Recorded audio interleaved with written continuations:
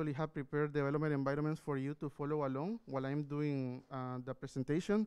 So the idea is that by the time that we're done, you have a working Drupal site that you can continue working with, after the conference. Another thing that I want to point out is that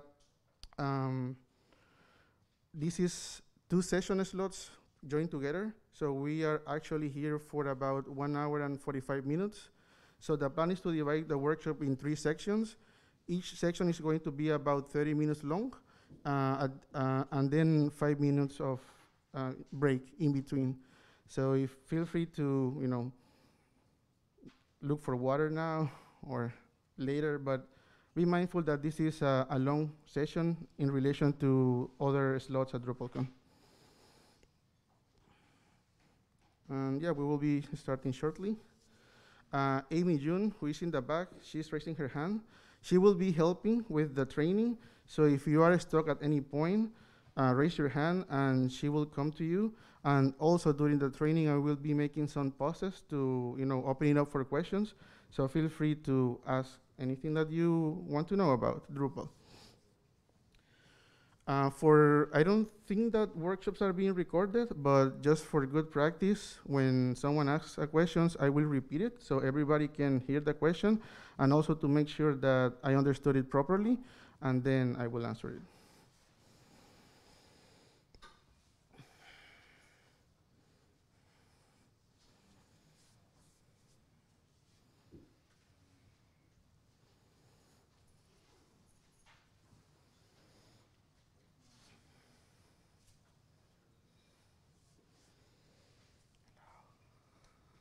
How are you?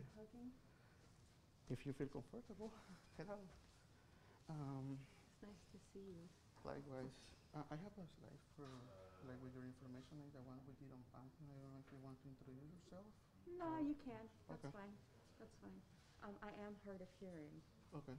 so that's the only thing that but with the microphone, it's okay. Okay. So, yeah, just let me know, and I'll I don't know whether or not to sit in the front or sit in the back. Maybe sit in the front and watch people. That way I can see if they have the look of glaze over their eyes. When are you going to start? Now? Now? Okay, I'm going to move my stuff and get a drink of water real quick. Yeah, sure. Okay. The first part is just like some intro and some instructions, so do you want me to wait for you? Or? No. Okay. No. It's the same training we get all the time, right? Yeah, it's different examples, but it's basically the same idea. Okay.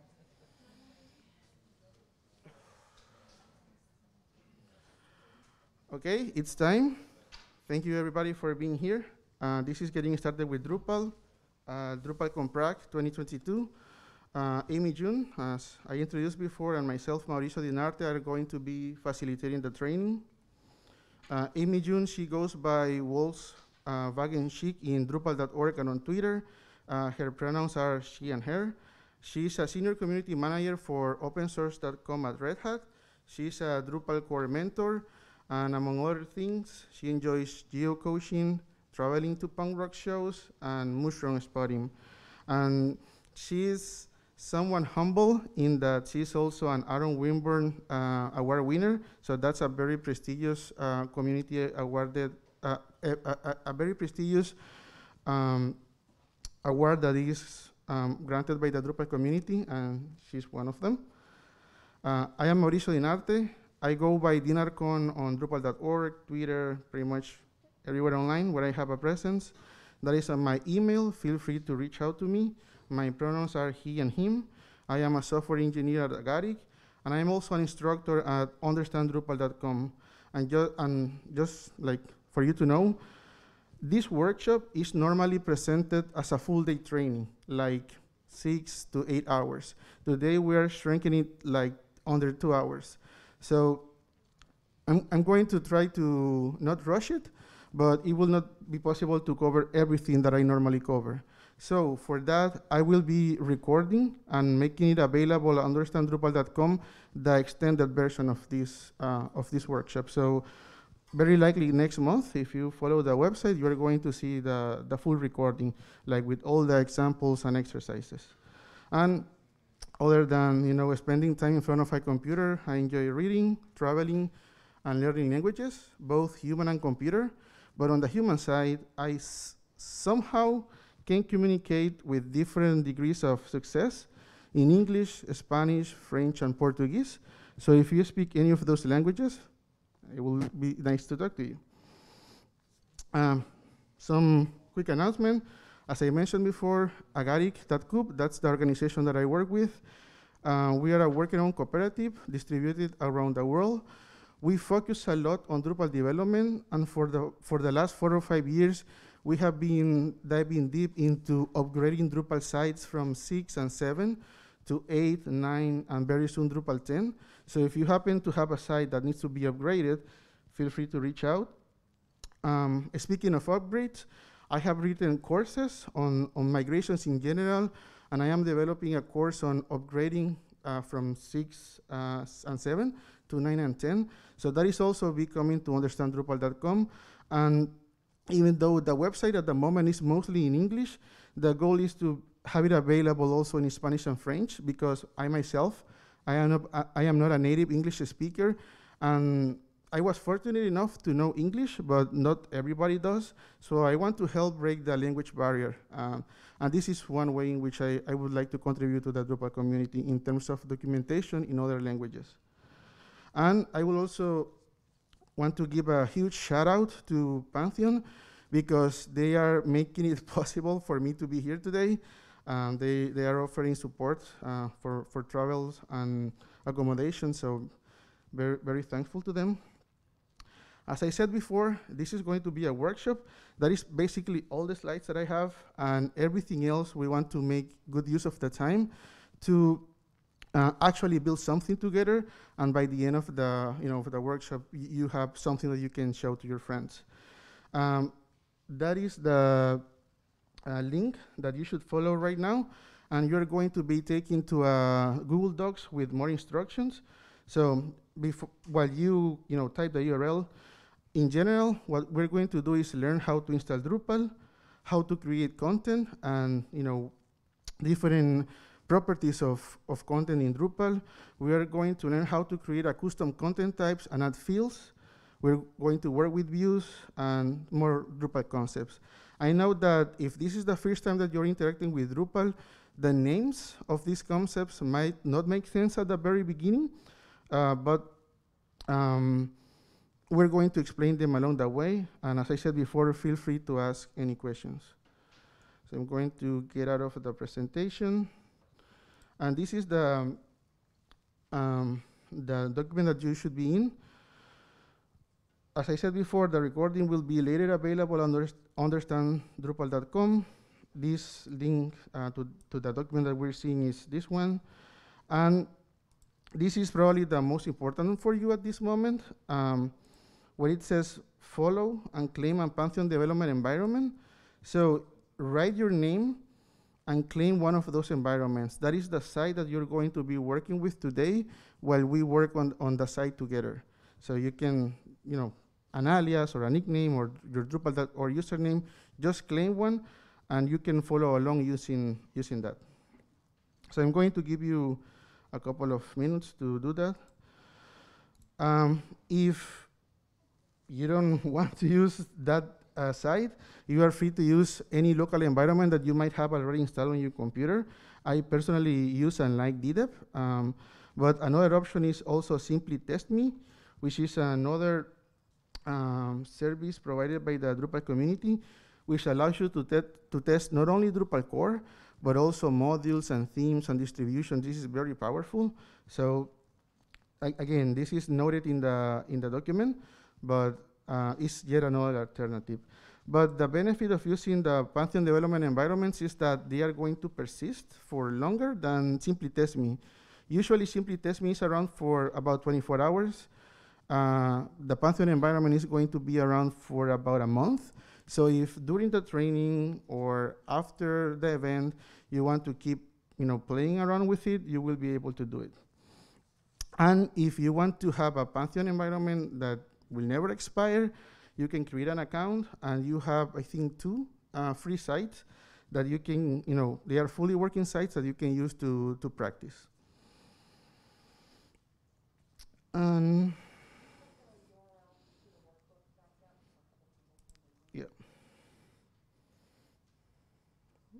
Whoa. That's, wow. That's weird. So it's udrupal.com prac-2022-workshop. udrupal.com prac-2022-workshop.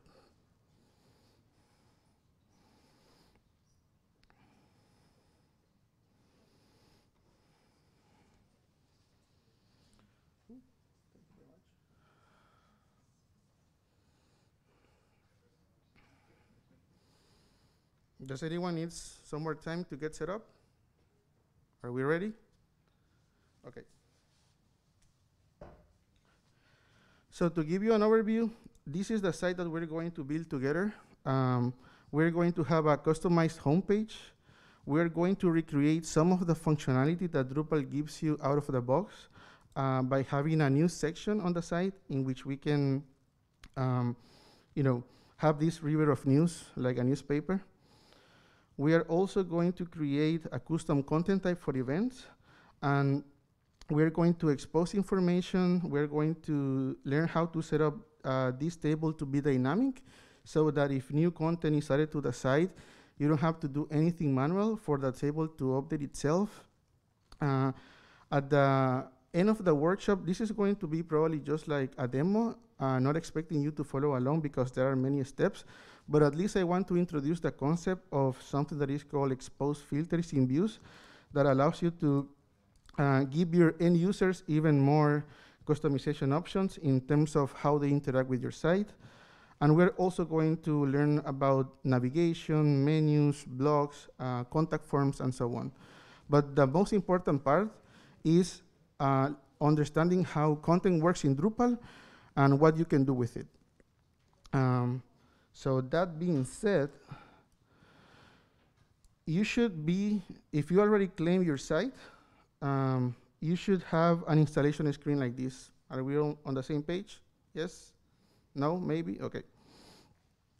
So out of the box, Drupal is multilingual. The interface is already translated to many different languages, and these translations are actually community provided. So if you know a different language other than English, you can contribute the translations of the interface to the project for the benefit of everyone. On top of that, it is very easy with the functionality that is provided out of the box to translate content into multiple languages. For simplicity's sake, we're going to install in English today. So in the first prompt, we'll just leave the default and click Save and Continue. Then we are asked about choosing an installation profile. As you are going to learn during your Drupal journey, Drupal is like Lego blocks. There are tons of Lego boxes in blocks in a set, but you can build different things. Like you can combine them as you wish to build different things with the Legos. So something similar happened with Drupal. Drupal is a collection of dozens of modules, if not hundreds, and also themes. But it would be impractical for every possible module in Drupal that is available to be enabled out of the box, or every possible theme to be enabled out of the box. So what an installation profile is a decision that someone did. In this case, what we're seeing here is the core committers. They said that this is the set of modules that we want to enable by default. If you want to disable some of them, that's fine. If you want to enable more, that is also fine. But this is what we're going to ship by default. And you have three options. Standard, which is what we're going to be working on today. Minimal, which is, I think, only 5 modules, and that is the bare minimum that Drupal needs to work. Without those modules, Drupal will not work. And then we have Umami. Umami is just a demonstration of what you can build with Drupal. And you're going to see that it is very different from what you get from a standard. And just to show it around, I have another site already prepared with the Umami installation profile. And just by selecting that, you are going to get this. We're going to select a standard, but I just want to give you an overview of what you get with Umami. This is a site for a food magazine. that already comes with demo content, demo recipes, images, and so on. The site is already multilingual. You can view it in Spanish and English. And among other features, it leverages something that is called Layout Builder. If you are new to Drupal, this is something that is going to be very, very important in the near future. So remember this name, Layout Builder. Depending on how much time we have at the end, I can do a demo of that. But basically, it is a UI in which you can change the layout of the page without having to code anything. You just move things around, and you can change the layout completely. So that is Layout Builder. And again, what we're seeing here is something completely different than what we're going to be working with today. And it's an example of having multiple different modules enabled by default, and in this case, having some demo content pulled in already for you. So if you want to visit this site, the only thing that you need to do is change the number in your URL and type umami, and then you are going to land in the demo site. You will not be able to log in, but you will be able to see how the site looks. Going back to the installation screen, we're going to install using the standard installation profile, as I said before, save and continue. Now, Drupal is going to make some checks to verify requirements. For example, do you have a supported version of PHP?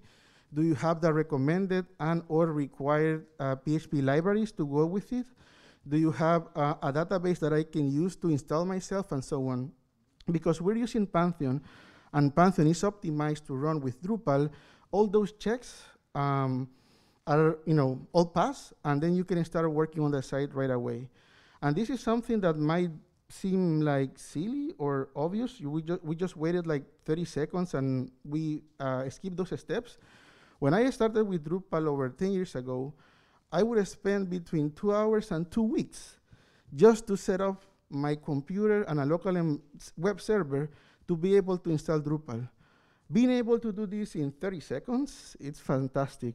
And again, this is not only Pantheon. Other hosting providers offer similar solutions. I just happened to be working with Pantheon for a long time, even before they were sponsoring me. And it's always useful because you don't have a time limit for the demo sites that you create, and you can basically treat them as a real functional site. Okay, all that being said, we have one more page before we actually see the site fully installed.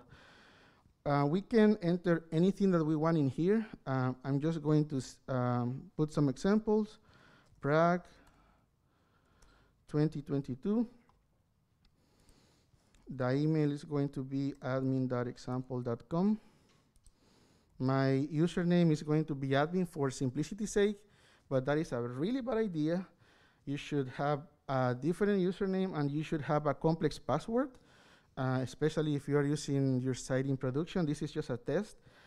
I trust that you won't try to hack into my site at the moment, so let's work based on that. I'm going to write a not very secure password, which I'm not going to tell you, just in case. Then we are prompt for a second email address.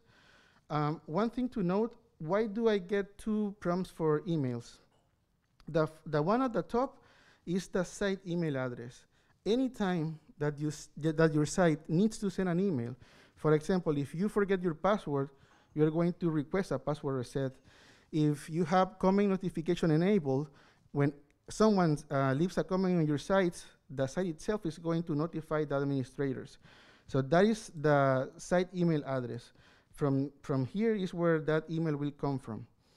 The one at the bottom is the email address of the administrator. So I can say something like super user.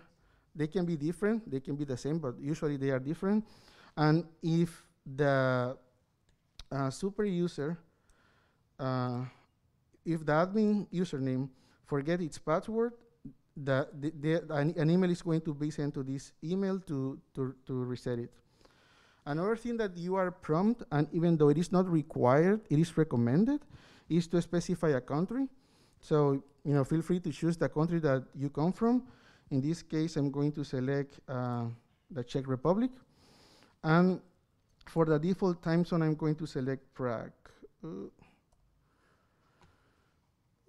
moment. So why do you need to provide this information, or what is it useful to provide this information? Drupal is very intelligent, and it is able to determine a lot of things by giving this data. For example, in the Czech Republic, the currency is not euros, it's not dollars, it's something else. The format of the dates is different from what people in the States uses. The way that you format numbers, like what is the decimal and the thousand separator, that is different. So based on the default country, Drupal can apply what is called localization, and then infer some of that information when presenting data to the user. And in terms of the time zone, Drupal is able to do automatic time zone conversions. Imagine that we are at DrupalCon. Some of these presentations are being streamed for people all over the world. So you can say, this workshop is happening at 10:30 a.m. Central European summertime, I think it's the time zone. But someone in Nicaragua, where I am from, it's a completely different time zone. If they register for the online event, they are going to automatically get the dates and the times shifted to their local time zone, so they cannot miss the events that they want to attend. So again, Drupal is doing a lot of things behind the scenes, so long you provide that information.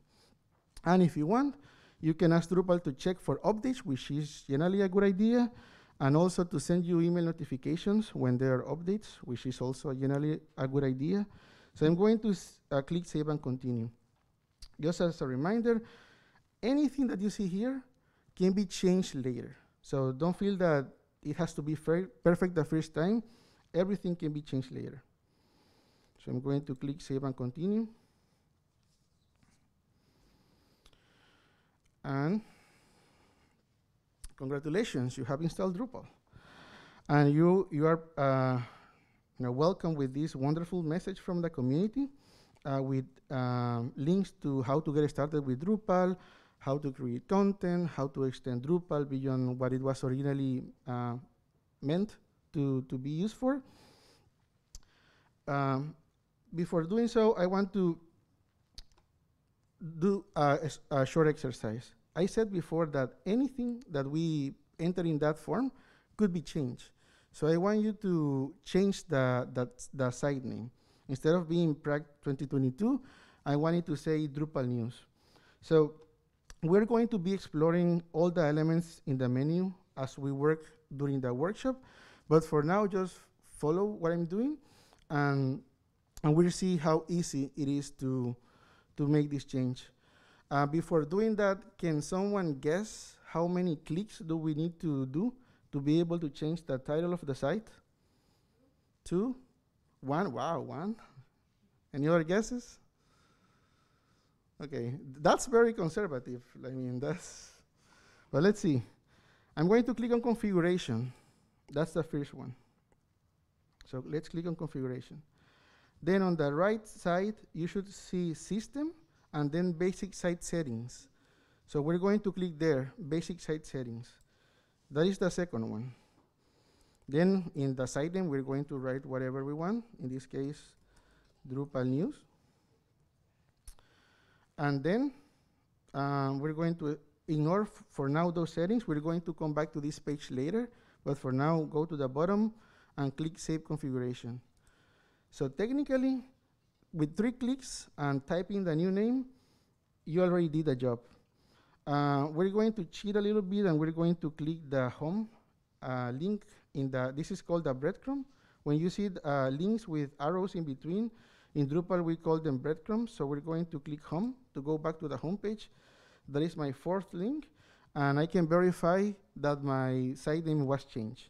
Again, back in the old days when you had to manually modify CSS and HTML and JavaScript, this would have been a longer process, but in this case, it was relatively fast. Now, let's start doing what Drupal does best, creating content and managing content. So if you follow with the document, I already provide what we're going to do. The first three things that we're going to do is create articles. This is going to be the title for each article. These are going to be the tags. For the body, you can select any text. I'm going to give you some hints in a moment. And for the image, you can upload any image. But basically, we want to create 3 articles. For the text, you can go to this site, libsyn.com, and I have it here. And at the bottom, you can change this number to something higher, in this case 25, and click the Generate Lorem Ipsum button, and then you will have some random text that you can copy and paste. So we don't want to lose time trying to come up with very creative articles. We just want to see how Drupal handles them. So bear with me here. And if you have there are different text generators. If you have a different one, feel free to use that. But I will be using this. Okay. So following my own example, I'm going to copy the title. The first beta of Drupal 10 has been released, and this is true. It came last week. So there are multiple ways in which you can create content in Drupal, and the more that you work with it, the easier it will be in the future. When you haven't created content at all, in the front page you have this message, and under getting started, step number 2, create content. You can click that link, and by default, and this is in the standard installation profile, you can choose between creating articles and basic pages. We're going to be doing the article first, learn a little bit about notes in general, and then we're going to explain why we have 2 options, what are the difference between those 2 options, and how we can add even more of them. But for now, let's just do something functional, and then we will come back to it to explain how things work. So I'm going to click on article here. The title I'm going to paste from the table that I provided.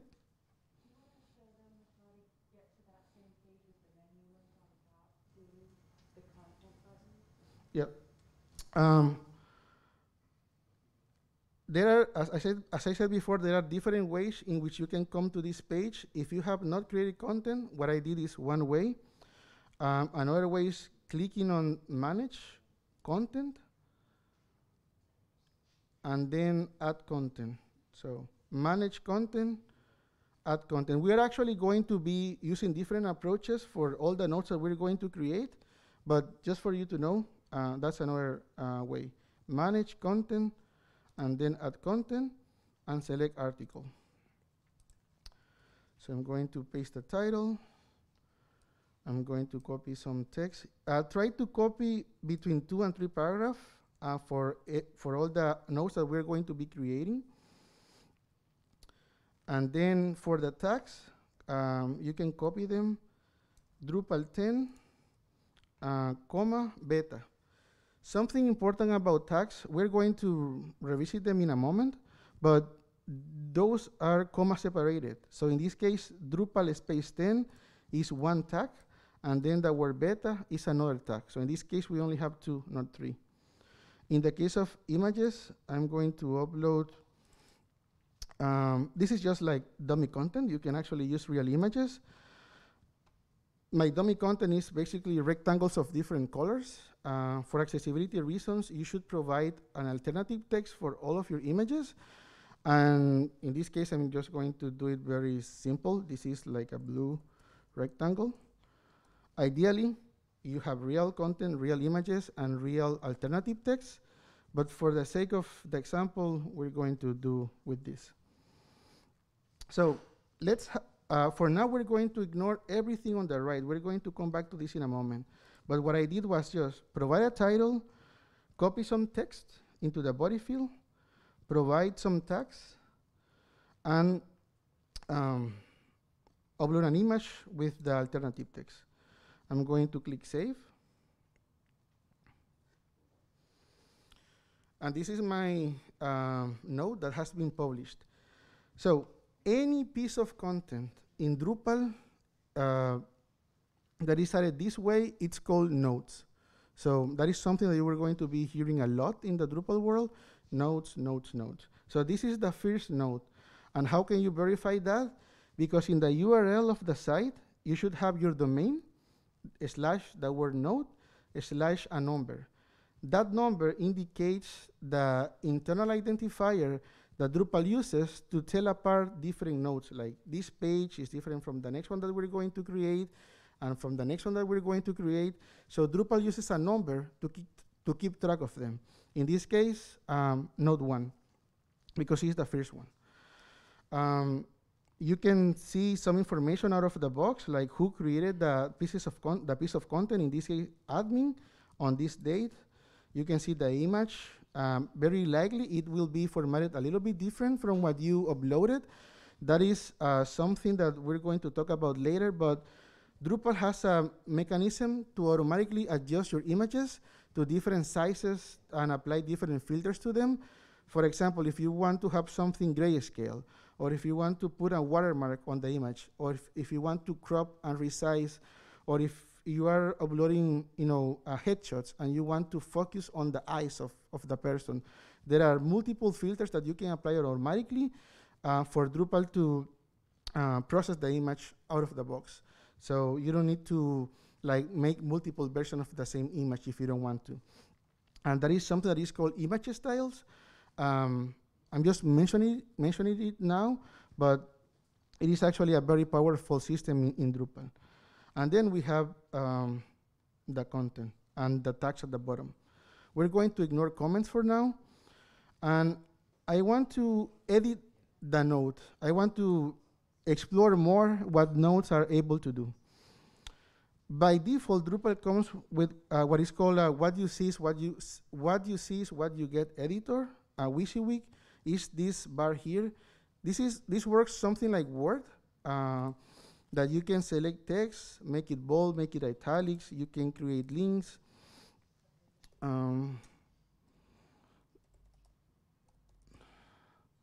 So you can do a lot of changes with this. You can embed images, you can embed videos from YouTube or Vimeo or some other place, and you can enable more modules, which will give you more buttons. Like if you, I have seen embedding tables, embedding tweets, embedding Instagram or Facebook posts, and so on. Basically, the more modules, remember that the more modules that you have enabled on your site, the more features it is going to have. So keep that in mind. We're going to look at the right for a moment, and I want you to draw your attention where it says URL alias. So if you scroll there and click, you will have this option to enter an URL alias. Imagine that you are a very popular newspaper and that you have 1,000 articles written already. It is easier for us to remember phrases or words than a number. Oh, I read a very cool article on drupal.org/node/35,054. By the time that you get home, you already forgot that. But maybe you said, oh, I read a really cool article on drupal.org/getting started with Drupal workshop. That's easier to remember.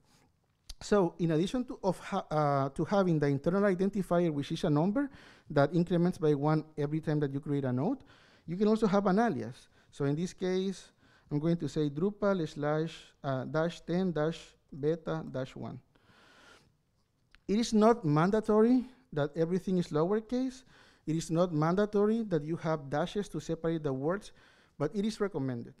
It's just like most of the time, this is how it's going to work. Another thing that I want to point out, right now, I am entering this manually, but there is a module that is called Path Auto that will automatically read the title of your node and convert the words to lowercase and use spaces to separate the different words, so you don't have to do this manually. But for now, let's do it. Let's go with it. I'm going to save. So I did 2 changes.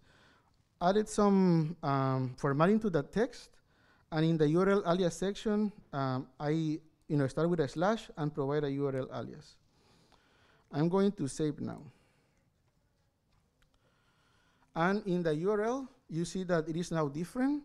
You can still access this piece of content as before. If I change this to node 1, node/1, it will still be available there. But if people want to use the alias, that is also an option. I will do one more thing. I'm going to edit the node, and I'm going to just mess around with it. I'm going to say Drupal 101 has been released. I'm going to remove all the text and say hello world. I'm going to remove the tags. I am going to remove the image. Basically, imagine that someone is hacking into your site and doing things that they shouldn't be doing. You can do any change that you want. I'm going to click Save. Under the hood, Drupal has a system called revisions. And revisions is basically Drupal keeping track of every change that you make to your site, so that if someone like hacks into your site to do something wrong, or maybe it was a genuine mistake, you can revert back to something that was working or that was correct before. So in the tabs, in addition to edit and delete, you can see revisions. So we're going to click on revisions. You can see all the changes based on date and time and who made them. So far, there is only one user on the site. That's why it says admin, admin, admin. But let's say that we want to revert to the version in the second row. So you just click the revert button. You confirm that you want to revert. And what Drupal does is actually create a new revision, but with a copy of the values from the old one. And even though that sounds complicated, when you go to the view page, basically Drupal restores everything to what it was before. The title, the image, the formatting of the text, and the tags. So what I want to point out here is that you get this for free out of the box. If you don't change any settings, for every content type that you create, you are going to have the opportunity to keep a log of every change that is made. And if something happened by mistake, or someone tries to do something bad to your site, you can fix that by going back to the revisions. And when you go back to the revisions, you can verify when the change happened, at what time, and who did it. If the person did it by mistake, you can give it a pass. But if the person was actually being malicious, you can block the user, and that user will not be able to do anything else on your site. So we should be taking a break already. Before taking the break, is there any question between installation or notes so far? Yes? When we do the revert, it creates the new node ID in the database, or is it? So the question is, when you revert a node, does it change the node ID? The answer is no. The node ID is going to be attached the same number all the time. It just keeps a different number that is called a revision ID. That's something different, but the node ID is always going to be 1. If you want a different node ID, you need to create a different piece of content altogether. But under the hood, Drupal knows the ID of the node and the revision that is currently active. But then that node ID will not change. Yes?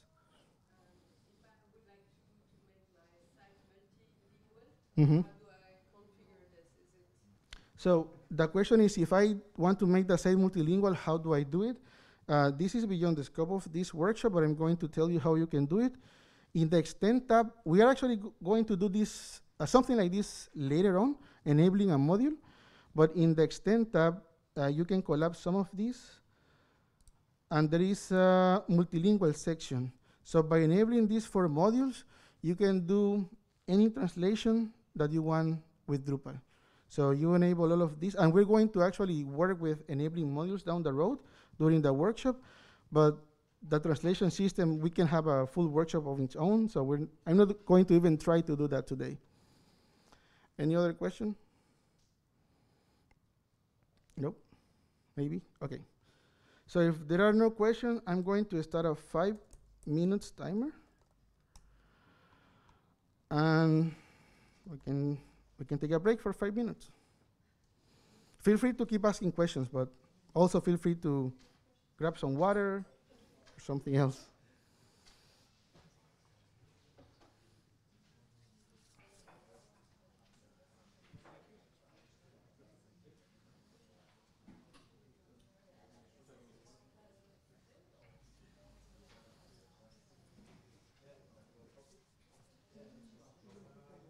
link back up too? Because we had a couple of people come in late. Okay. If you join after we had started, the link at the bottom is the one that contains the instructions to what we're doing today.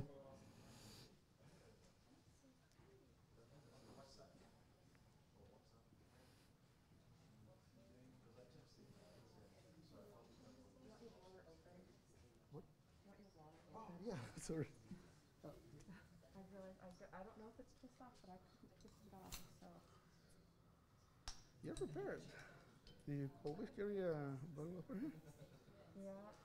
Well, because I used to use like my ring or my key and things like that, and so now. I used to like open it with 2 bottles, but then I would mess it up. So Because I used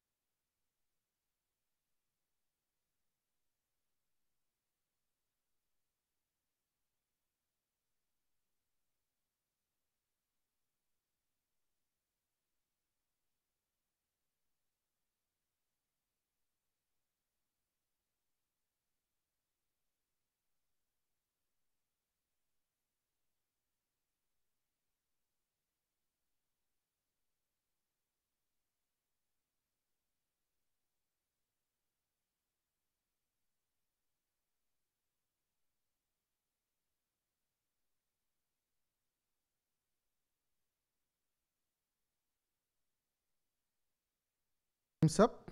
5 minutes have elapsed already, so let's continue. I'm going to come back to my site. I'm going to go back to the home page. So before doing anything else, I want you to draw your attention to something. Drupal is able to store content, X amount of content, but it is not forced to show the same amount of content all the time or to everyone.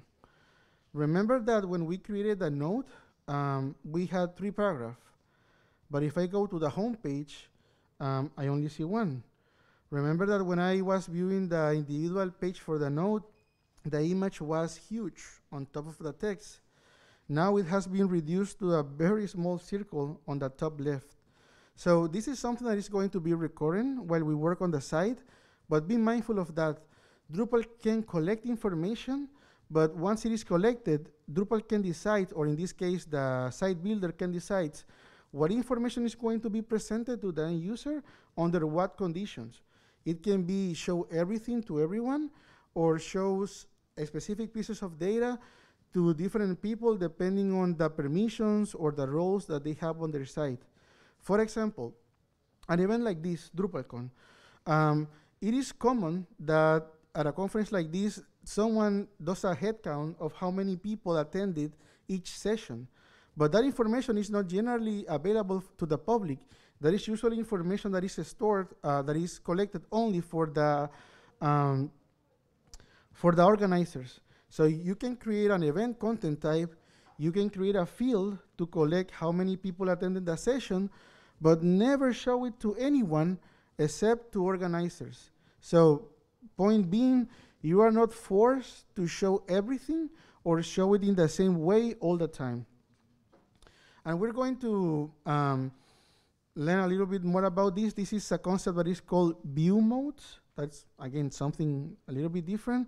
But view modes will allow you to control what information is going to be presented under different circumstances. Now let's keep adding content. We already created one node and learned about some of the properties that every node on the site is going to have: the URL alias, the node ID, the options to roll back any changes. All of that is going to apply to all nodes that we're going to create today. As Amy June pointed out before, once you start creating content on the site, the welcome message from before is no longer available. So how you can keep doing it? How you can keep adding content? Under Manage, you go to Content, and then click the Add Content button. And before clicking it, I just want to draw your attention to something. Drupal tries to be consistent in terms of UI elements. So anytime that you see a rectangle with a plus sign, and the rectangle being blue and the text being white, it's usually an indication that you are able to add something under the context that you are. In this case, we are adding content. As we're going to see later in the workshop, we will be adding content types, we will be adding fields, we will be adding views. All of those interactions are going to follow the same pattern. A rectangle in blue with a plus sign and text in white. So just be mindful about that. I'm going to create more content, and again, another article. And if you have the handbook, you can copy the title. Let's not copy the tags, let's just copy the title for now. For the body, I'm going to keep using my Lorem Ipsum text. Feel free to use something different if you prefer. So copy the title, copy the body. Now the tags. Once you have tags already in the system, you can reuse them. For example, if I start typing, in this case, D, Drupal is automatically look for any tag in the system that has the word D. So if you want to reuse them, just click on them. You can see Drupal 10, and in parentheses, a number. You can ignore the number for now, but in the same way that nodes have a number, tags also have a number. And that number 1 in parentheses means that this was the first tag that was created. That is how Drupal can keep track of itself. Like you can, if you want, although it's not recommended, you can have 2 nodes with the same title. You can have 2 tags with the same name. but Drupal is able to distinguish them by the internal identifier, which is a number, and that number won't repeat itself. Under the context of nodes, the number will not repeat itself. Under the context of tags, the number will not repeat itself. Another thing to point out is tags is a special case of something that under the hood is called taxonomy terms.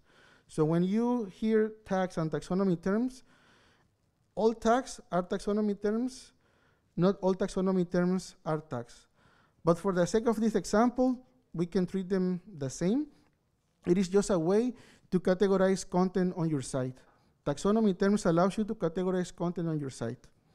So in this case, I reuse one that already existed, but I can type a comma and type a new one altogether. So if I type CK editor, you can see that Drupal is trying to find something. Like when you see this, the magnifying glass change to like a spinning loading symbol, that means that Drupal is trying to look for something with that name, but it's not able to find anything. So Drupal 10 was already on the system, and it was the ID 1. CK editor is going to be newly created when I save this node. For the image, I'm going to select another one.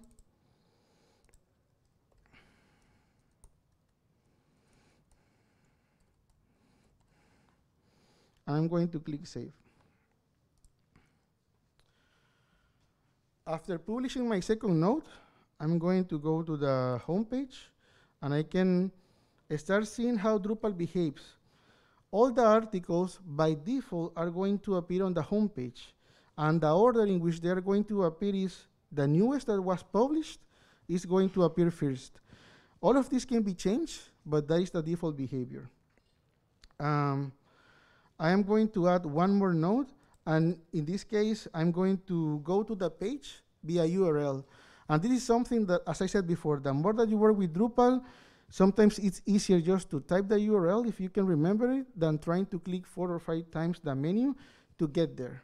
So in this case, I'm going in the URL for my domain, /node/add. And I'm going to be in the same page as before. So domain/node/add, and I'm going to add a new article. Again, I'm just going to copy that title. I am going to copy some lorem ipsum text.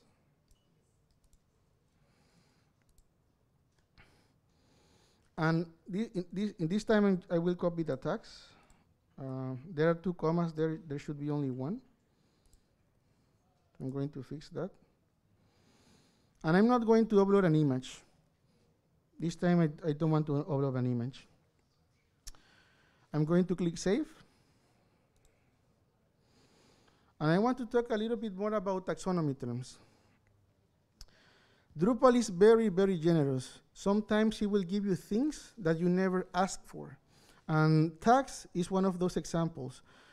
Every time that when you are creating an article, you add a tag, Drupal is going to automatically give you a page for every piece of content that has been tagged with that specific value. For example, if I scroll down, this is the home page. If I scroll down and I click on Drupal 10, this is actually a link. And if I click there, I will see all the pieces of content that have been tagged like that. So again, Drupal is giving you stuff that you didn't ask for. Sometimes that is useful, sometimes it is not. So it is up to you to decide whether you want to keep them or remove them or somehow modify them. Everything is possible. But just be mindful that every time that you add a taxonomy term, Drupal will automatically create a page that will show all the content under that taxonomy term.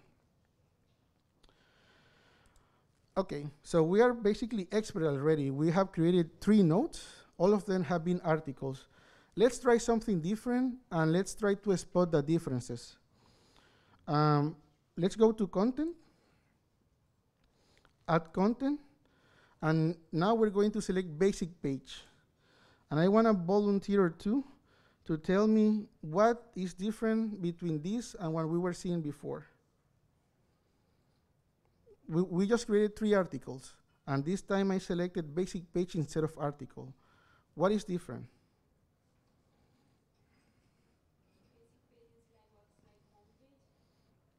The basic page is like a home page. Yes, actually, we're going to use the basic page to be the home page of our site. But in terms of the form that we see in the screen at the moment, what is different between this and what we were doing before? Exactly. No tags and no images. So this is something that, again, might seem silly, but it is very, very important. When you see articles, when you see basic pages, those in Drupal are called content types. And the content type is a template to collect information.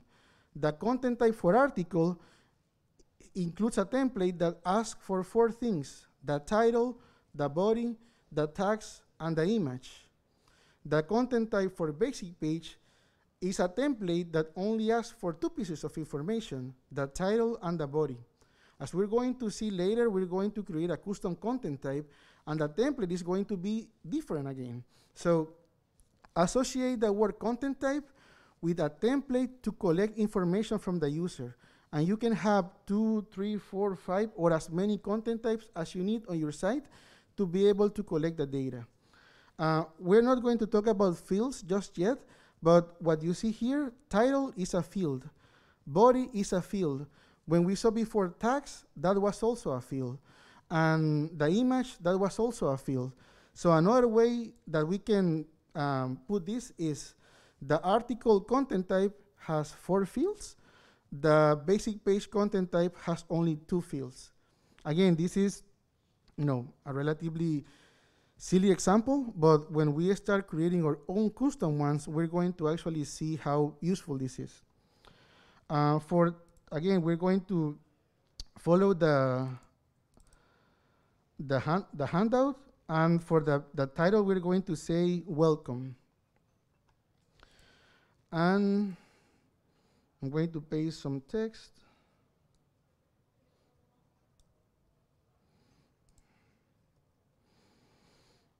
And before saving the node, I want to create an alias. So this is going to be /welcome.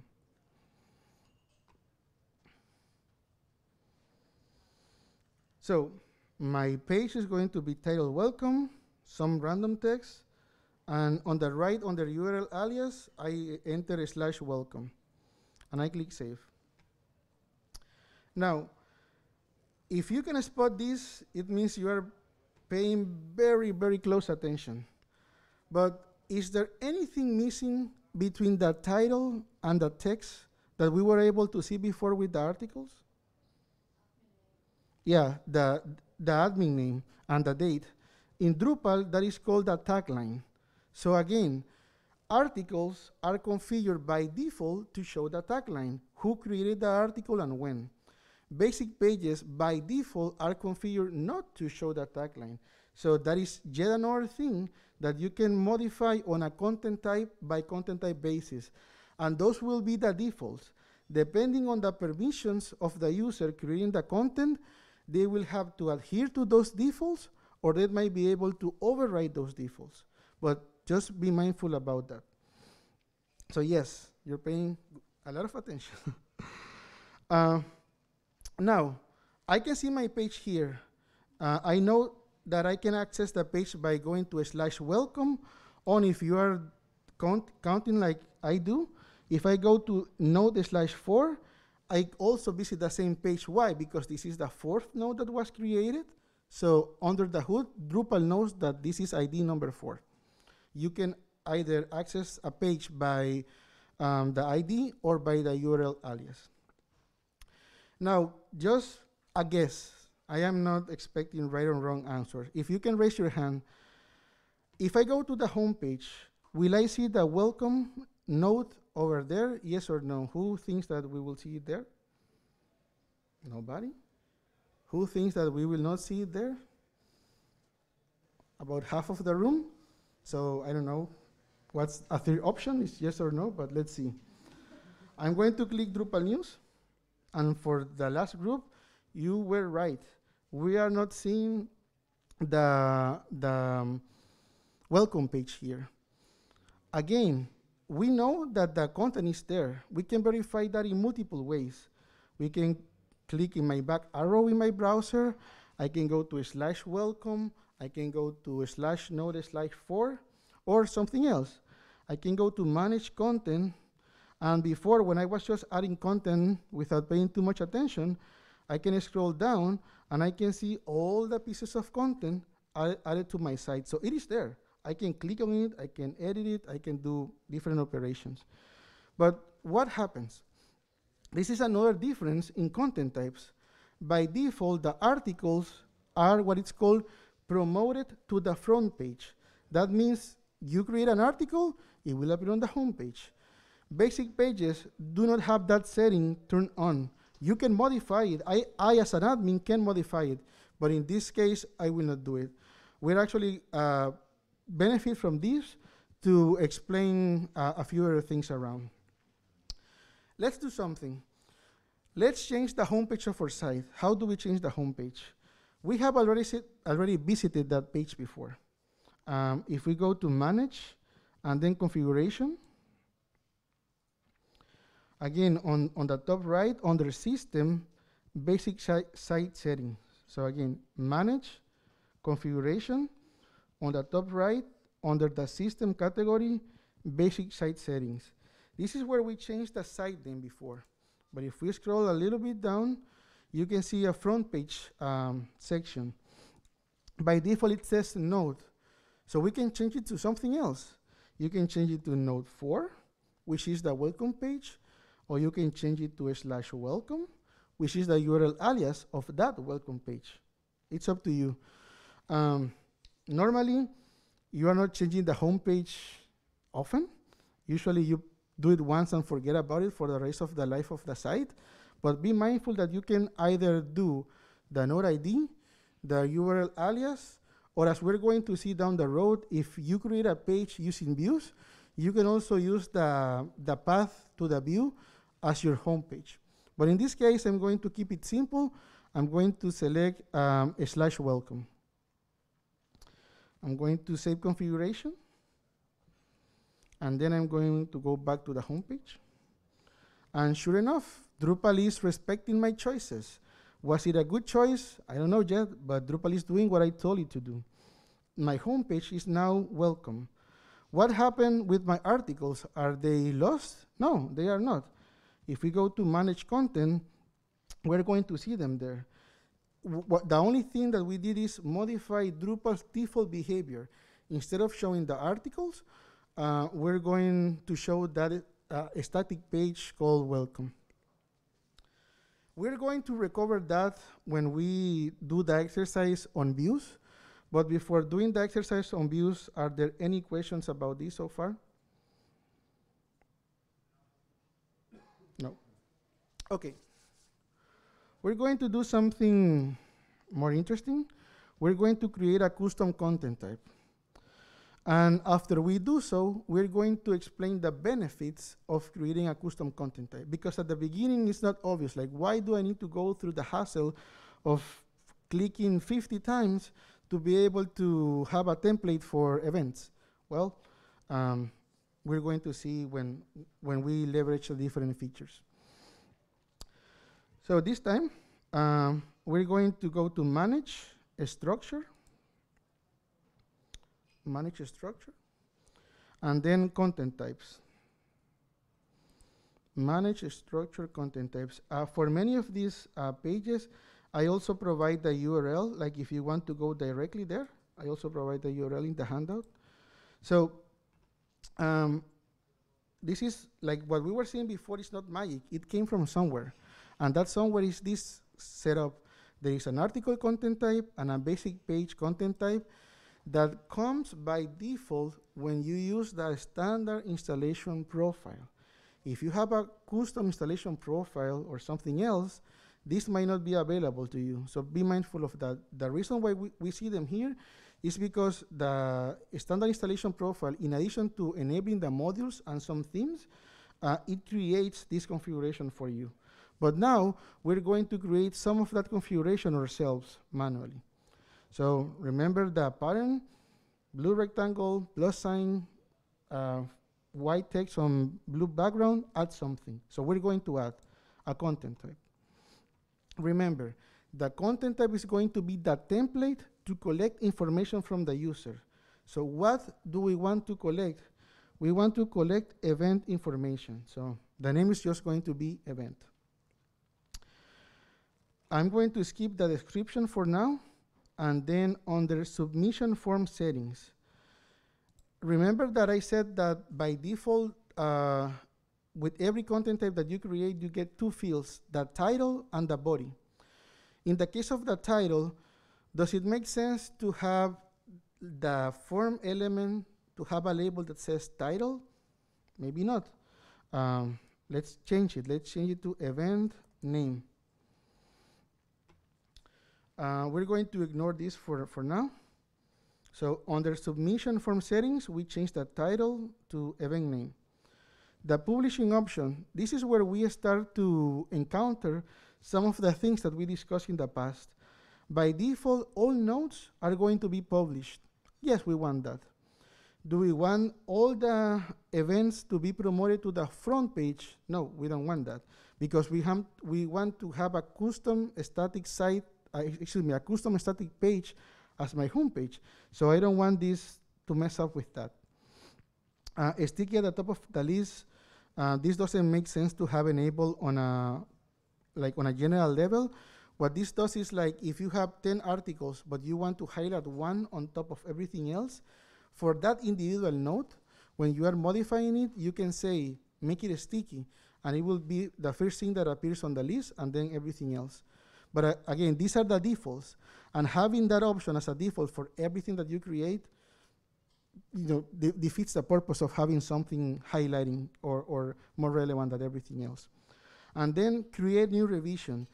If you uncheck this, Drupal will not keep the history for you. I do not recommend deselecting the option. Database storage is very cheap nowadays, so it is not something to worry about. And if at some point, because I have worked on sites that are huge, you need to purge your data, there are different ways that you can do it. But let's not fix a problem that doesn't exist yet. And it is better to have the revisions enabled by default and clean up after the fact if needed, than someone hacking into your site and not being able to recover what you had before. So let's just leave it enabled by default. So under publishing options, we will have published and create new revisions selected. Then display settings. This is what I refer to the tagline. Do we want to show the author and date information, yes or no? I'm going to select no, because is it relevant who created the page for the node? Not really. So I'm just not going to show the tagline. So I'm going to deselect that. And in the case of menus, do I want to allow the user to add the event to the navigation of my site? Imagine that I have 50 events, and then I have 50 elements in my navigation. That doesn't make a lot of sense, right? So I'm going to remove the option. Again, these are defaults. Some users will have permissions to override those defaults. Other users will not. So what you do here is set the defaults. So let's review this page before I click save. I added a new content type with the name of event. The submission form settings, I changed to event name for the label of the title. Publishing options, yes, published, yes, create new revision. I do not want to show the author and date information, and I do not want to allow the nodes of the event content type to be added to the menus. So I'm going to save, and something that you're going to learn in Drupal is when you click save, Drupal will ask for more or give you more. So in this case, I am landing in what is called the manage field interface. So this is where I can modify what field information I am going to collect using this template. So pay attention for a moment, don't follow me. This part is not necessary that you do it, but I just want to demo it. I'm going to open a new tab with for the content, and I'm going to try to add content, and I can see already event being listed. That means that the content type that I just created, I can already start creating nodes of that type. And if I click there, you can see that instead of title, I see event name, because that is what I defined in the previous screen. And I have a body, and then I don't have anything else. Again, don't do this. We're going to actually do a lot of changes in this page before going there again. But be mindful that just by creating the content type, you can already start adding content. Now, does it make sense that in the context of an event, to ask the user for a body? What is the body of an event? Doesn't make a lot of sense, right? So it might be more useful is if instead of body, the label will be description. So how do I change the label? I can click on the operations, edit button, and for the label, I change it to description. Going to save. Again, I don't want you to be switching too much, but I'm just going to show it. If I go back to the page and I refresh here, instead of body, I will see description.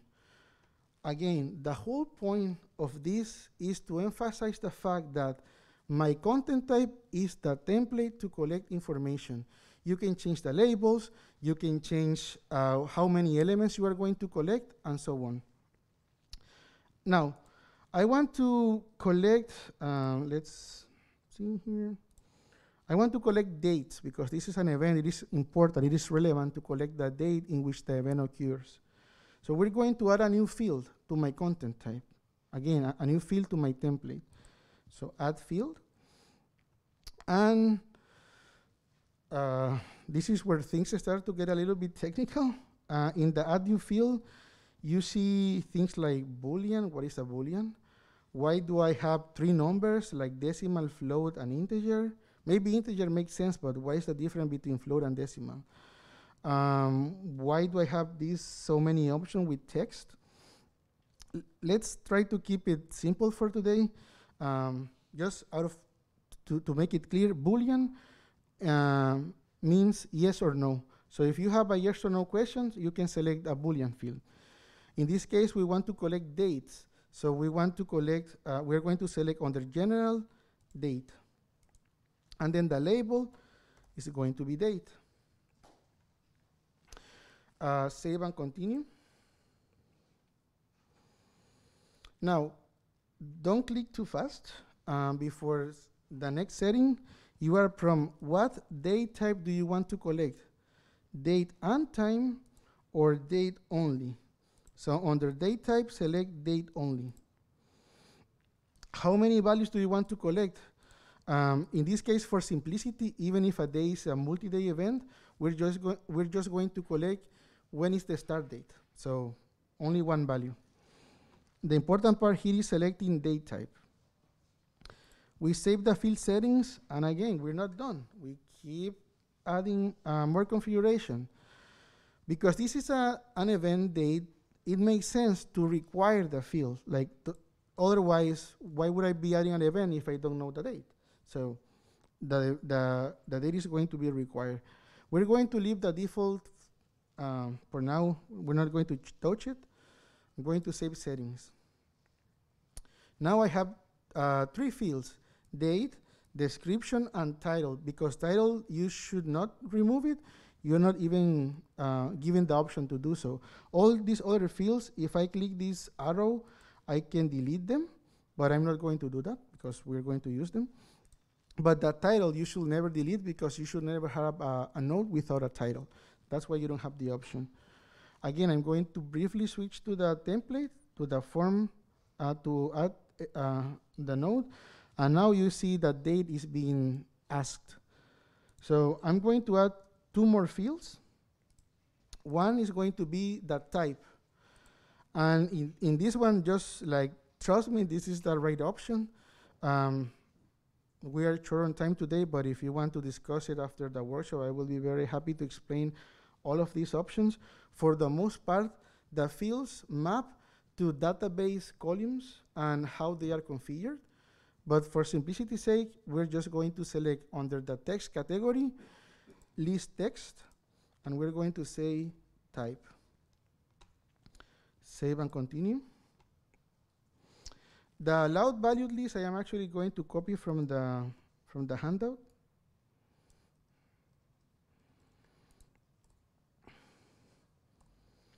Only 3 of them, only one value. And I'm going to make it required as well.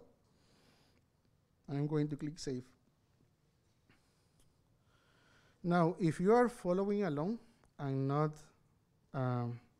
you haven't seen the answer is in the document, but hopefully you haven't seen the answer yet.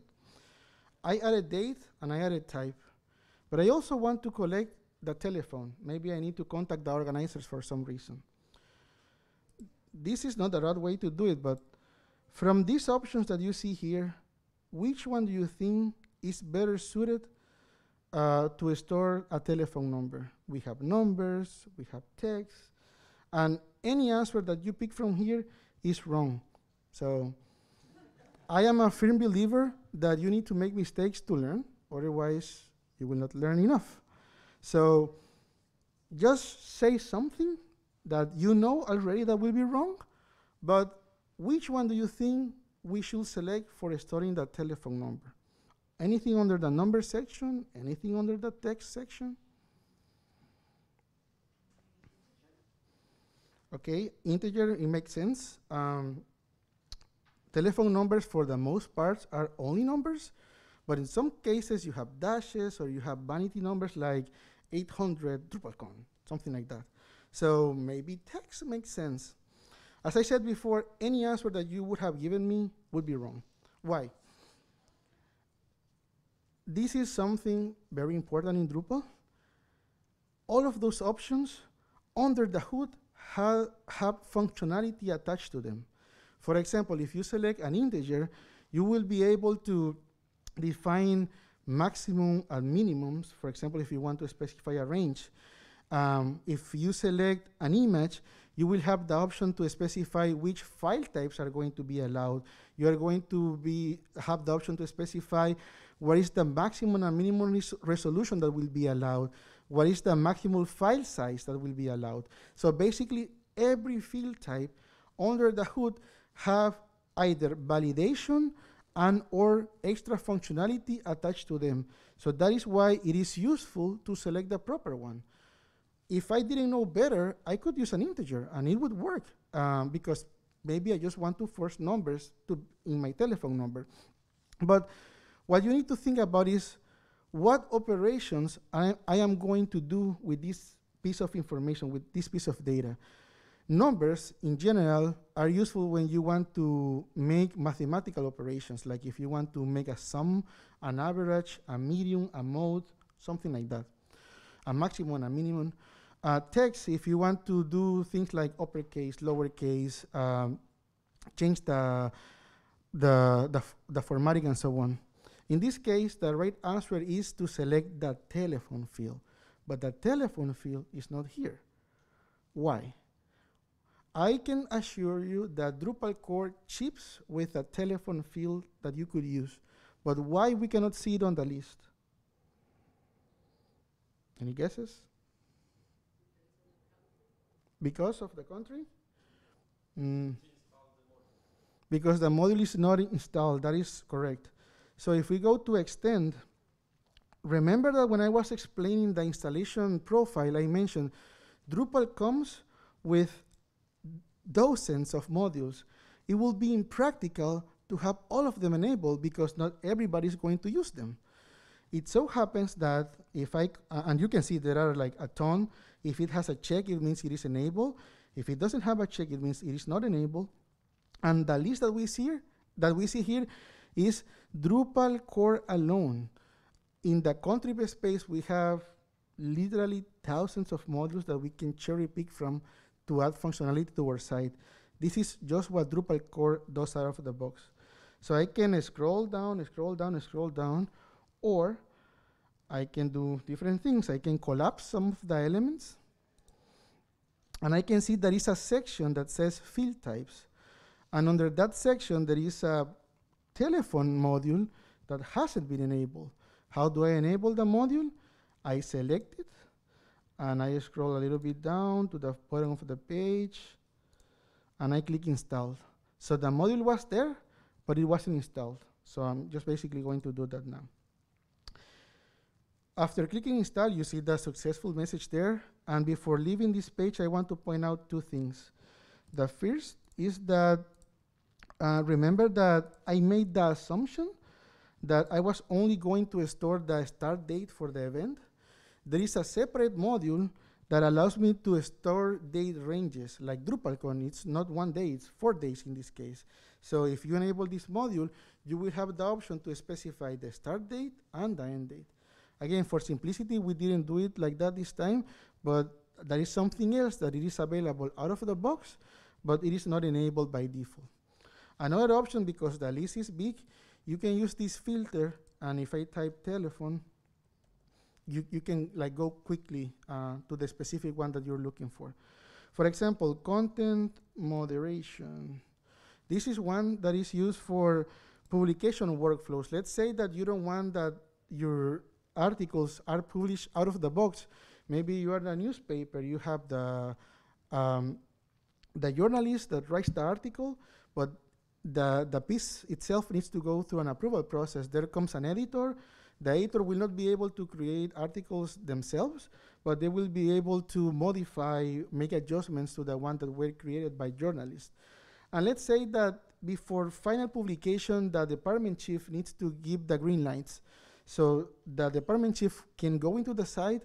They won't make any modifications. They will just say, you publish, like go live now.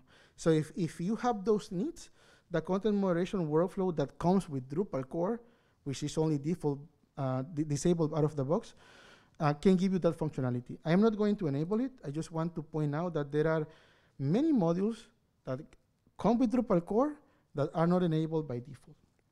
That being said, if I go to structure, content types, sorry, too fast, manage, structure, content types. Many times I click contact forms by mistake. It's not that one, content types. And then for event, manage fields. Now I'm going to add a new one. And now under number, I have telephone number. That makes sense. I'm going to say phone. Save and continue. Yes, I only want to allow one element. I will not make it required because some organizers, they don't want to provide their personal phone number for you to call them at midnight. And that's it. This is what our template is going to be. So just by looking at this page, I know that when I am being prompted for an event, I will be asked for the title, AKA the event name, for the description, for the date, for the phone, and for the type. So now that we have this, we can all go together to manage content, add content, and event. Now, a couple of things that I want to point out. First, notice how some form elements have a red asterisk and some do not. If it has the red asterisk, means that they are required. You need to provide a value for them. If not, you can ignore them, save the form, and it will work. Now, the information that we're going to use is actually in here. So basically, I ask you for two things. One, do this on your own. Like I will be creating the notes myself, like one after the other. So you can also do the same. But do it in the same order that they appear on the table. Like DrupalCon Pittsburgh will be the first one that you create, Drupal Day Portugal the second one, and so on, because this is going to be important for an example that we're going to run later. So let's all take some time, maybe 5 minutes to do this. And when I am done, I will open it up for questions if there are any. Yes?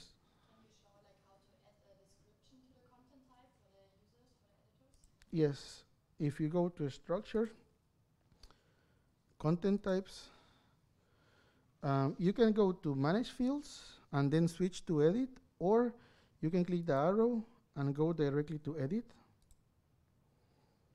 And then you can say, enter information about the event. You can actually use HTML here in that element. Let's see. Yeah.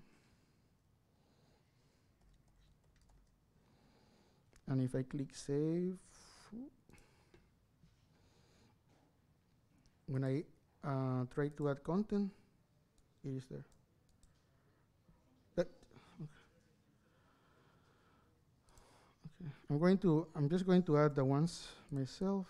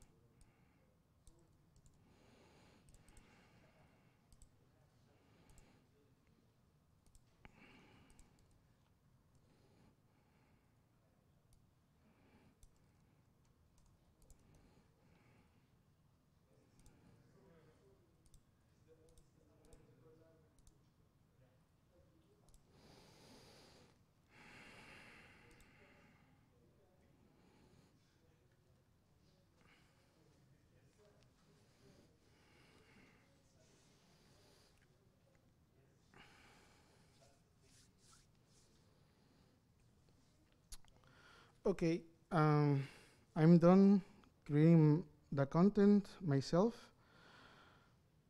We are about 20 minutes to finish the presentation. So what I would like to do, instead of everybody following every single example that follows, is pay attention. And at the end of the demo that I'm going to do, I'm going to open it up for questions. And if you want to be with me 1 hour after the official end of the training, I am more than happy to stay here with you. But there are a few things that I think are very important that you see, not necessarily that you do for now, but at least be aware that they exist, so that when you have to deal with them down the road, um, you know what questions to ask. And as I said before, the extended version of this workshop is going to be available next month on my website. And if you speak Spanish, there are already recordings on YouTube that I can point you to. But if you don't speak Spanish and want the English version, I will record it and publish it next month. So why? Let's talk about the content type. Remember that I said that the content type is a template to collect information. In some cases, you need to be mindful how you ask information, in which order you ask for information, because it might affect how users are willing to provide accurate data into your site. So in this case, it might make sense to have these fields, date, type, and phone, to appear early on in my editing form instead of having to scroll down all the way to the bottom. So how can I rearrange that template to collect information? If I go to a structure and I go to content types, for event, manage fields, this is where we were before, adding and removing fields or changing labels. But I can also go to this tab that says form display. And in here, I can do many things. For example, I can rearrange how the elements are going to be presented in the form. But also I can change what input elements are going to be used for the prompt itself. So notice how type at the moment is a drop-down. But I can change type from being a select list to being checkboxes or radio buttons. If I do that, and then I save this form, notice that I did two things. Move description all the way to the bottom, and the type I changed to checkboxes and radio buttons. So if I click save here, and now I modify my form, refresh my page, the form is different. All the data is the same, but the way that you present it is more user-friendly. The elements that are required appear at the beginning of the form, and the more that you scroll down, are optional elements. And type, instead of being a two-click operation, now I just click, click, click, each one click only. So it's one way to modify how you collect the information. Something similar happens to how you display the information. If I click on view, notice how you get the title, the description, and then the date with this long format. We are not supposed to be showing time. Why do we have the time there? And this, other thing here. Something similar. Next to the manage form display, you have the manage display tab. And in here, you can move things around. I can put the description at the very bottom. I can put the labels inline if I want. And notice that for dates, you have this gear icon that you can click, and then you can modify the format to use. So instead of using that format, I will use, Olivero Medium, for example. All of this you can use by default or add new ones to your liking. I'm just going to use this one because it is convenient. Going to click update. Notice how, because I am using the proper type of field, in the case of telephone, I have the option to use plain text or telephone link. I'm going to leave it as telephone link, and I'm going to explain that in a moment. I'm going to click save. If I come back, again, I'm just going to refresh the page. The data is the same. The only difference is how I present it. Now, date and time appears at the top. In the case of the date, you can see the format is now different. And I'm going to look for an example of a note with a telephone number. The telephone number is not just text. You can actually click on it. Depending on the device that you're using, you will be able to actually make a phone call. If you go from your phone to that URL, which is public, dev-prac.instructor.pantheonsite.io/note/8, you go to that page and you, from your phone, click that. It will prompt you, do you want to make a phone call? Yes or no? Because Drupal, if you choose the proper field types, is going to make sure to use semantic HTML elements. And in this case, if it is a phone, you might want to do a phone call just by clicking on it. So if your device supports making phone calls, you will be able to do it out of the box. Let's say that you have the Skype plugin installed in your browser so that you are allowed to make phone calls. The same, you can click on the link and Skype is going to start making a phone call. Something similar happened with email addresses. You can have an email field, and if you click on it from your phone, maybe you're using Gmail, or you're using Apple Mail, or you're using something else, it will open the email application, and you can define, even if you want like the to address, you can define the subject of the email right from clicking up a link on the interface. In the case of a desktop computer, I'm on a Mac at the moment, it will open the mail app and try to send the email. So that is why it is important. One of the many reasons why it is important to use the proper field type, because when you do that, you are giving Drupal enough clues to use semantic markup that will enrich the experience of the user based on the capabilities of their devices. So I know that was a mouthful, but hopefully I conveyed what I wanted to say there.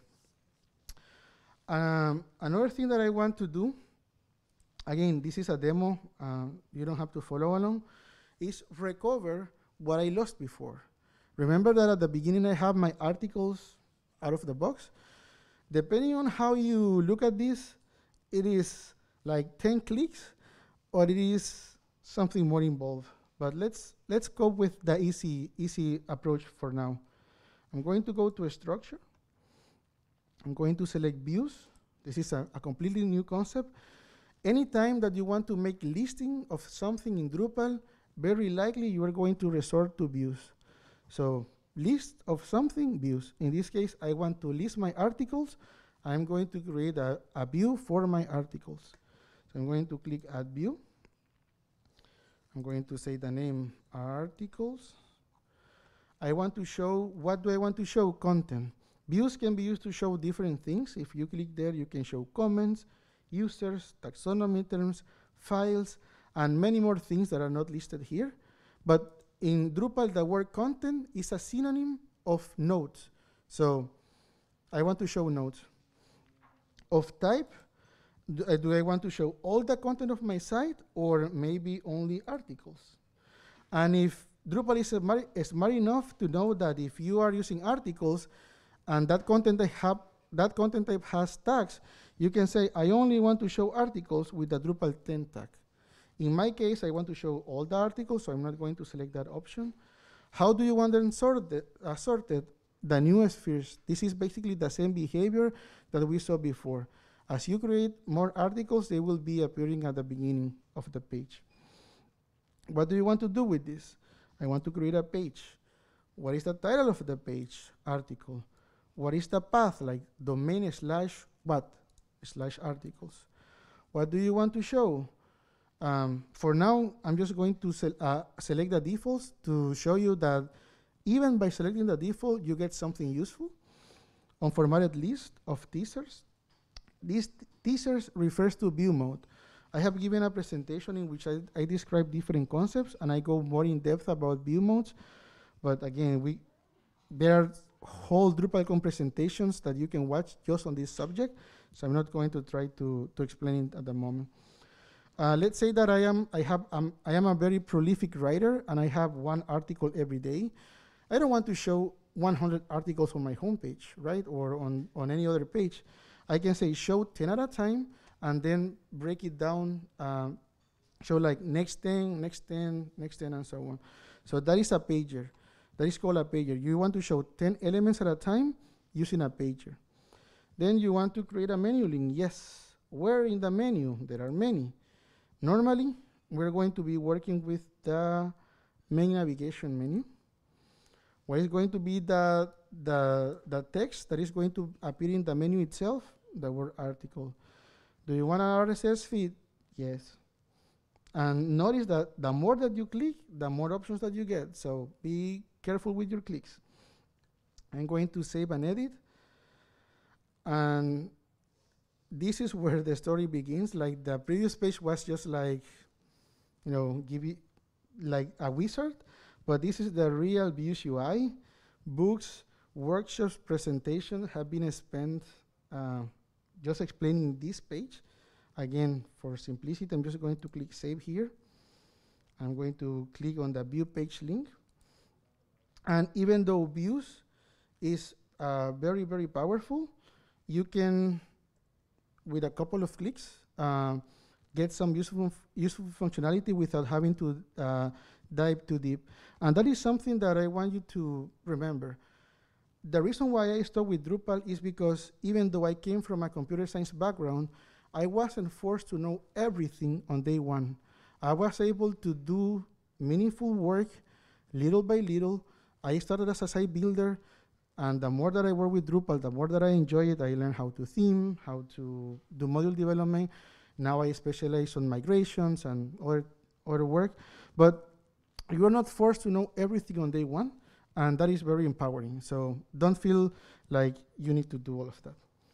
And just by doing so, in my navigation, I have the home page, and I have my articles. And basically, I recovered what I had before. And there are 10 more minutes. I should be able to complete the last example. This is going to be another view. This is a more complex view, to be honest, but will allow us to look at more elements of the UI. I'm going to add a new view, in this case for events. What do you want to show? I want to show content of type event.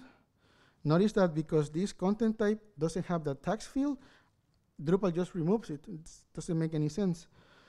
How do you want to sort them? We're actually going to change this down the road, so I'm just going to leave the default.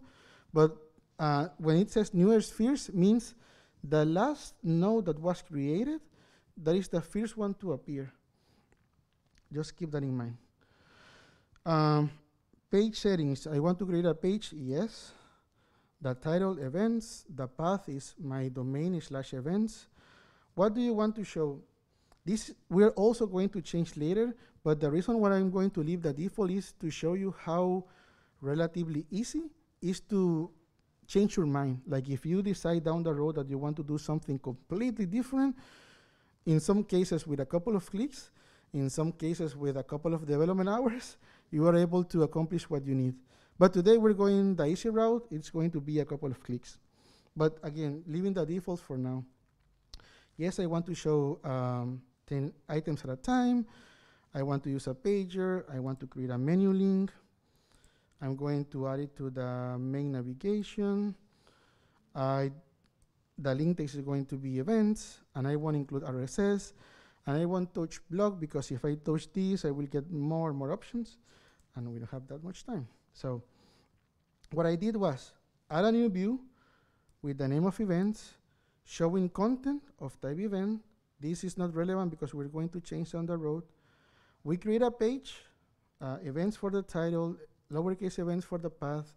This is not relevant because we're going to change 10 elements at a time, use a pager, create a menu under the main navigation with the link text events, and click save.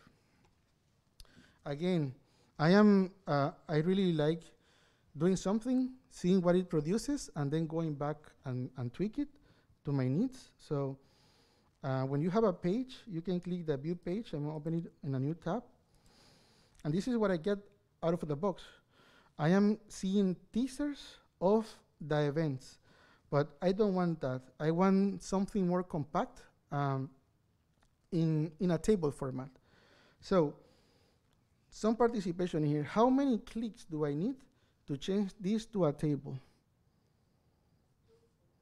4? 1? Wow. Wow, you are a very, how do I say it? Hopeful, I don't know. It's escaping the word for me, but you are very optimistic.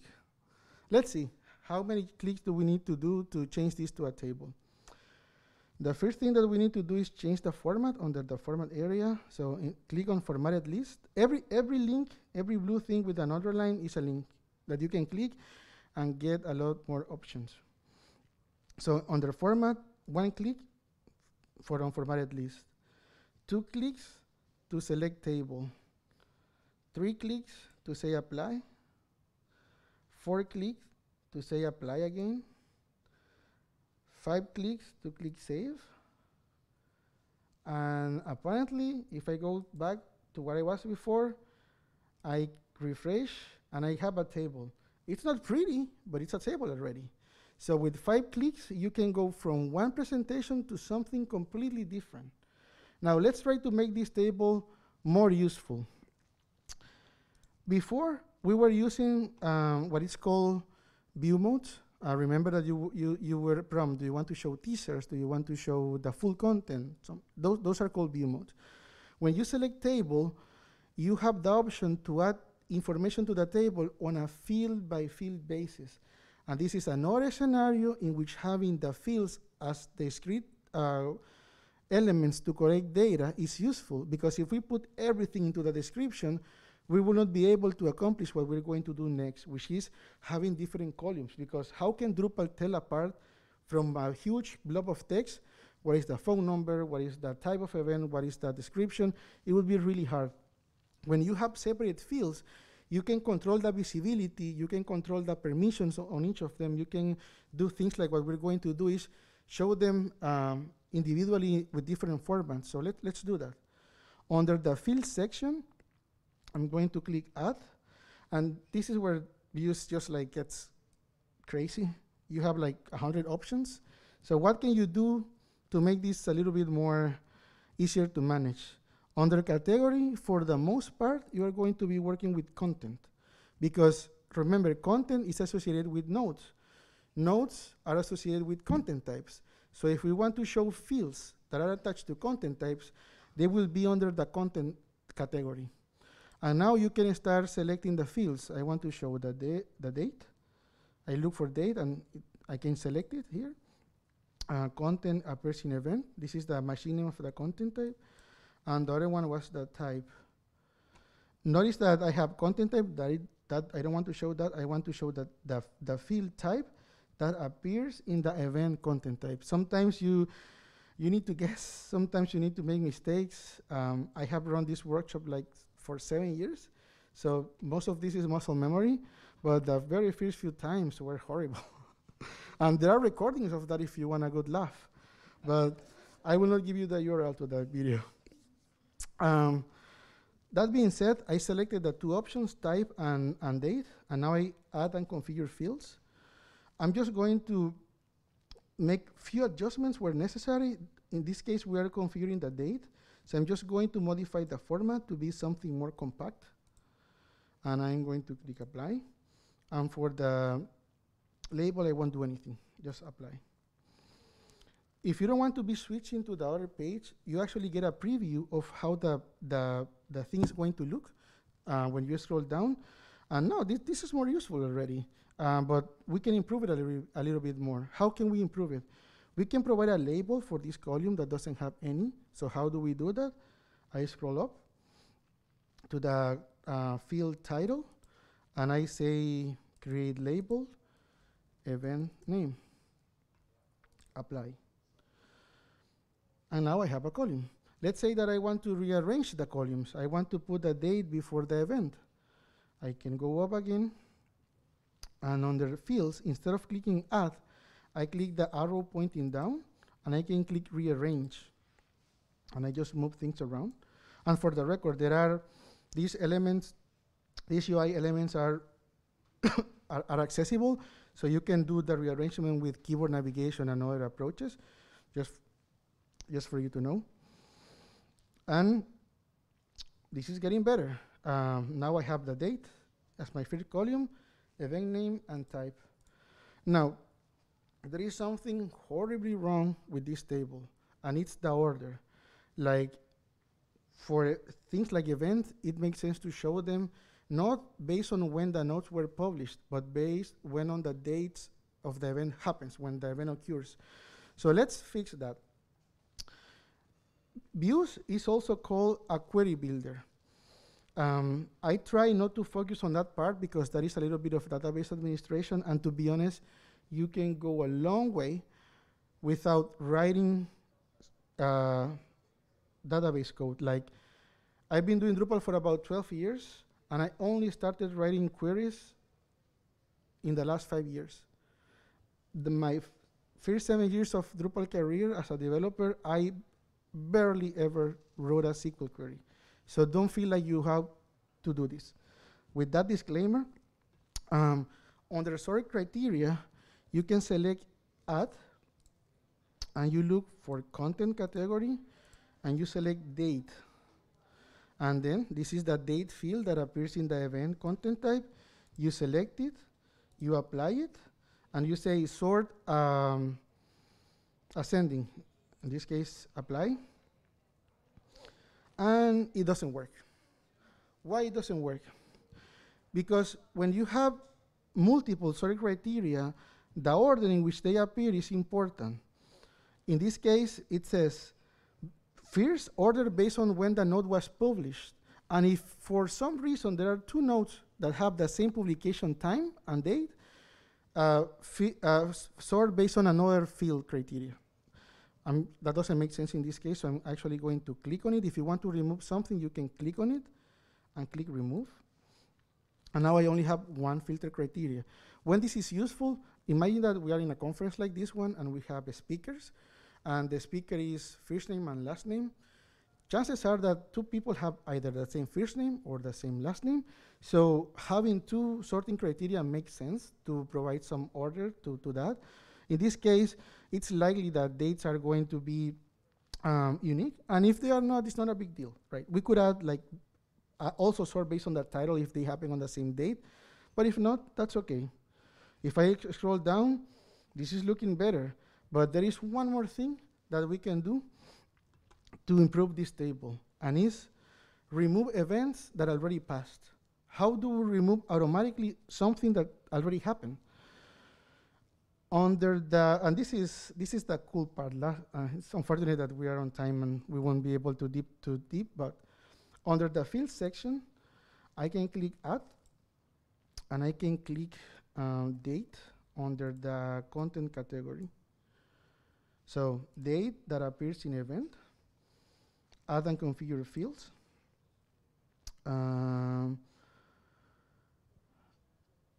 Wait, where am remove, I made a mistake. I added that under the field section, and it had to be done under the filter criteria. So I just deleted it. Under filter criteria, click add, category content, date, and then I can say operator is greater than or equal to. I can select a fixed date, or I can select what is called a relative date. For a relative date, I select the second option. The terms here are too technical, to be honest, but that's the way it is. And then you say today. This is not a magic word. This is actually a PHP string that happens to work. There are a few things like today, tomorrow, yesterday that you can enter here. But for the sake of the example, today will do it. Now, if I click apply, it will automatically filter out anything that is already in the past. And if I click save here, the cool part of all of this is that when you create a view, Drupal will remember the way that you configure it, and it will respect that when content is added or modified to the site. For the sake of the example, all of these are real events. If you happen to be in San Francisco in 2 weeks or in Portugal in 2 weeks, all of them are actually happening. But let's say that we made a mistake. The date for this one is not December, it's actually May. So I'm going to modify the node for May, and May already passed. So just by doing that change, making that correction, if I refresh the page, Drupal will remove that automatically. And this is going to happen for adding new content. This is going to happen for editing new content or for deleting new content. Basically, Drupal takes a snapshot of how you configure the view, and the view is going to update itself based on the current content of the site. Because we are at time, if you go to most of you were following along. So you have a URL with a number.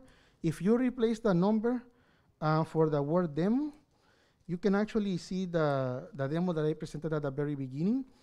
What we see here, it's a block that was created using a view. If we go to the events tab, what we see up here, these are called exposed filters. I can, allow my end user to filter based on some criteria. That table, you can actually make the headers of the table sortables if you want. And this is not rocket science. Like, it's a lot of trial and error, to be honest, or coming to a workshop like this. But you can accomplish a lot of things in Drupal without having to write one line of PHP. So to wrap it up, there are two quotes that I want to share. One is kind of a joke because I said it myself. I don't think it is allowed to quote yourself in a DrupalCon presentation, but I'm breaking the rules today. A great way to learn something is finding a working example and breaking it on purpose. This has many benefits, one of which is when you see that error again, it's going to be easier for you to identify, to troubleshoot, and to fix. So if you want to learn about migrations, some time ago when I'm in the process of updating that, I wrote a book called 31 Days of Drupal Migrations, and I gave like 15 or so examples. You just clone the module, the example module, and you have 15 working examples of Drupal migrations with different degree of complexity. If you want to learn migration, you just copy the module, make sure that it works, and then break it to your heart's content. That's a good way to learn. And now, on a more serious note, Leah Bureau, author of CSS Secrets, says that understanding the process of finding a solution is far more valuable than the solution itself. I often give support on different community channels, and people sometimes they want the shortcut. They just want you to give them where they need to click for something to work. And that is fine. Sometimes you are under pressure and you need to deliver something the next day and you want to have a good night of sleep. But many times it's just like people not trying to learn. They just want a solution, but they are not trying to learn and understand how things work under the hood. So I encourage you to be curious, to be mindful, and to be to take the time to learn the platform that hopefully it's going to solve more problems that it causes. And with that, please join us to the contribution opportunities. Drupal is where it is today because people like you and me who contribute time and or knowledge to the platform. Please fill out the survey. You should be receiving an email from the conference to provide feedback on how I did and how I failed. And thank you very much. I will be around if there are questions.